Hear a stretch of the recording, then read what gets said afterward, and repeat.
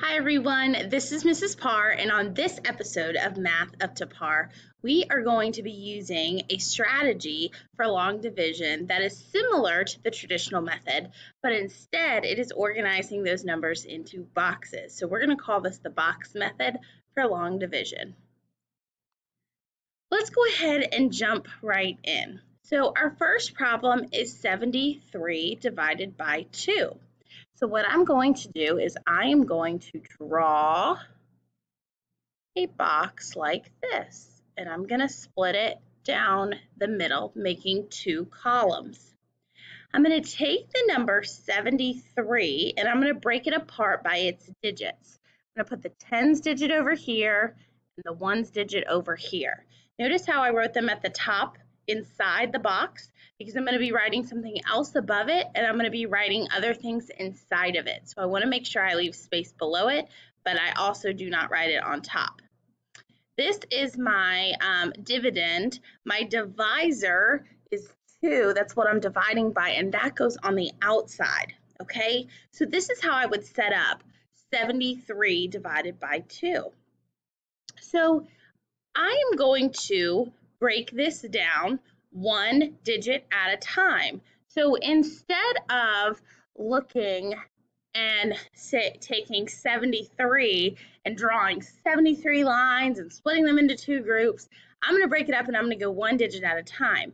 Typically with addition and subtraction and multiplication, you start with your ones place first and you move over and get bigger. Well, with division, with this strategy, we're starting with our greatest place value first and moving our way over to the ones place. So we're going to start with the tens place. We're going to ignore the 3 for now, but we're going to come back to it later. So we're going to take 7 and we're going to say 7 divided by 2. That means I'm going to skip count by 2s until I get to 7. I need to get as close as I can, but I can't go over. If you watch The Price is Right, it's Price is Right rules, okay? So you go as close as you can to 7, but you can't go over. So let's count. 2, 4, 6, 8. Uh-oh, 8's too big, so I'm going to go back to 6. 2 times 3 is 6. That means 2 goes into 7 3 times. 3 times 2 is 6, because when I counted by 2s, I got to 6. That's as close as I could get to 7 without going over. So I'm going to write my 6 underneath, and then I'm going to subtract 7 minus 6 equals 1. Over here, I'm going to show you if you were doing the traditional method, you would have done the same thing. You would have said 2 goes into 7 3 times. 3 times 2 is 6. And you subtract and you get 1. So far, this is the same as this. It's just organized a little bit differently. Your next step when you're doing the traditional method is to bring down your 3 right here, okay? So instead of doing that, we are going to take this 1 and we're going to bring it over. This 1 is going to travel to the next box. So this is going to become 13, which is the exact same thing you would get if you were doing the traditional method. But instead of bringing it down and then going into this and coming around, we're just saying, okay, now my 1 goes into 13. So I did 1 box divided by 2. Now I'm doing my second box divided by 2. So I'm saying 13 divided by 2. How close can I get without going over? So let's skip count by 2s. 2, 4, 6, 8, 10, 12, 14. Uh-oh, too big. So I go back to 12, which is 6, right? So 2 goes into 13 6 times without going over. 6 times 2 is 12, because that's what I stopped counting at. So I'm going to subtract 13 minus 12, and I'm going to get 1, okay? If you had done it over here, you would have said 2 goes into 13 6 times. 6 times 2 is 12. I subtract, and I get 1, okay?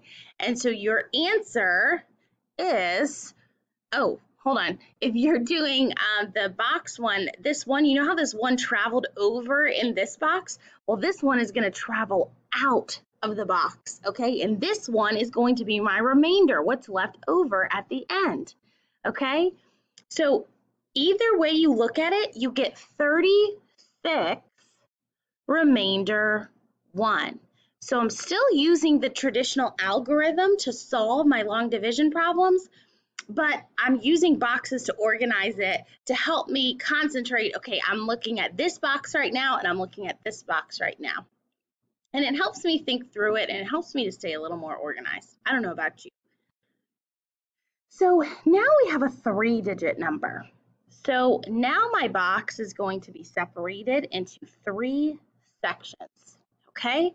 I'm going to break apart my number, 848 divided by 5, okay? So remember, I'm looking at one box at a time. So I'm starting with 8 divided by 5. How many times does 5 go into 8 without going over? So I'm going to skip count by 5s. 5, 10, uh-oh, too big already. 5 only goes into 8 one time. So I'm going to put 1 right here. Then I'm going to multiply because I was counting and I stopped at 5. 1 times 5 is 5. So I'm going to put my 5 underneath here. You remember what we do next?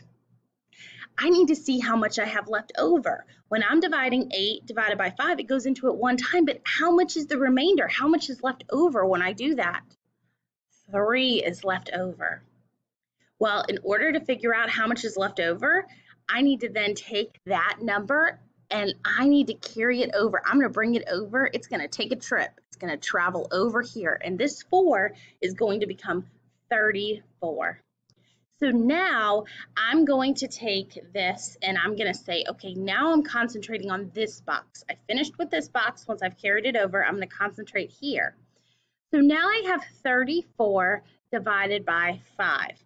So I need to see how many times does 5 go into 34 without going over. Let's count. 5, 10, 15, 20, 25, 30, 35. Oh, too big.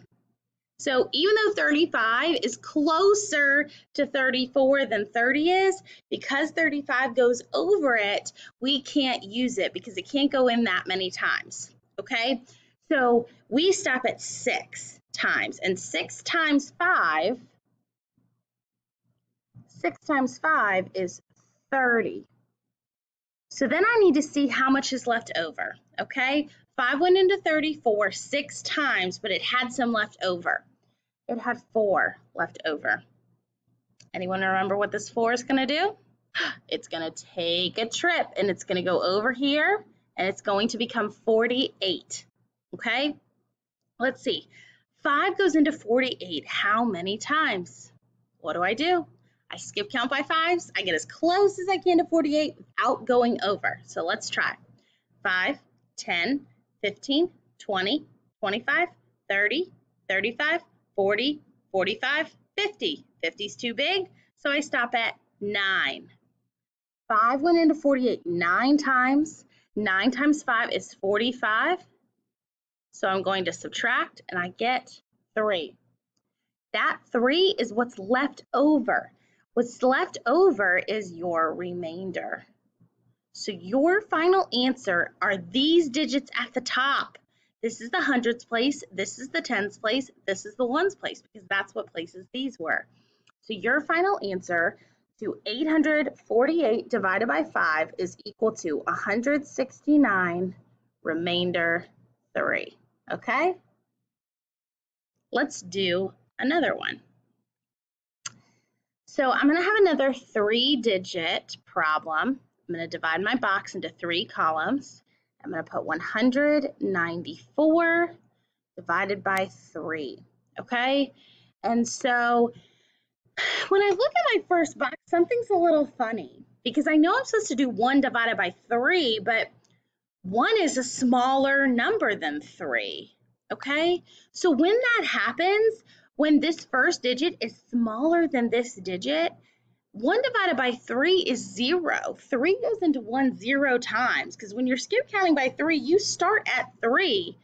which means it's already bigger than 1. It's already too big.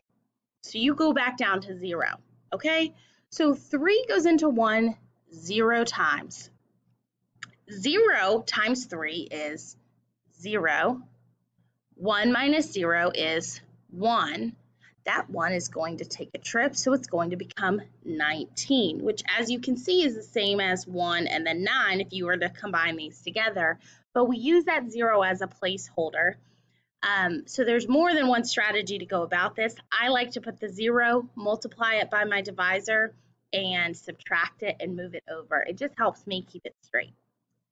But you do what works best for you, as long as you're getting it right. So now I have 19 divided by 3. I'm going to count by 3s and get as close as I can to 19 without going over. So let's try. 3, 6, 9, 12, 15, 18, that's 6. So 3 goes into 19 6 times. 6 times 3 is 18, because that's the number we stopped counting at. 19 minus 18 is 1, okay? My 1 is going to take a trip right here. And so now I have 3 going into 14. How many times can it go in? Let's count. 3, 6, 9, 12, 15. Too big. Gotta stop at 12. Even though 15 is closer to 14 than 12, because it's too big, it can't go in that many times. There's not enough. So 3 goes into 14 4 times. 4 times 3 is 12. That's what we stopped counting at. So 14 minus 12 is 2. My 2 is going to take a trip, and now I'm going to get 64. My 2 came out, which means that's my remainder of 2. So my answer to 194 divided by 3 is 64 remainder 2.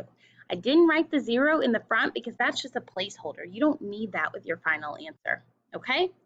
All right, guys, thanks so much for listening. Happy practicing.